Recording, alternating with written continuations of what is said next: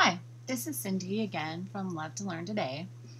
I showed you how to put a background into a Word document in the last video. In this video, I'm going to show you how to layer something on top of that document. So this is the background we picked before. I'm going to go back over to My Cute Graphics, again, a great site with all kinds of fun stuff. She has clip art frames.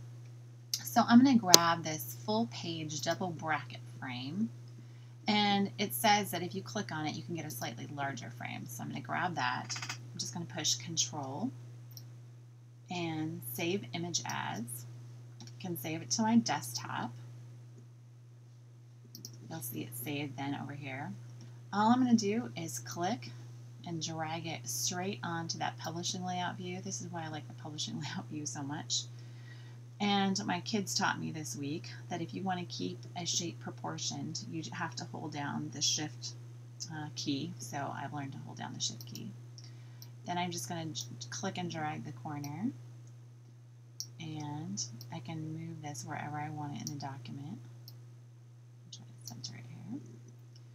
And you can make it as big or small as you want. I could stretch it if I wanted to.